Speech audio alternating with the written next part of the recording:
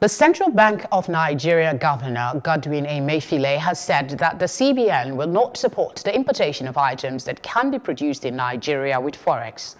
As Nigeria continued the process of full reopening of the economy, he urged industrial conglomerates to support efforts aimed at growing the economy and returning it to its glory days.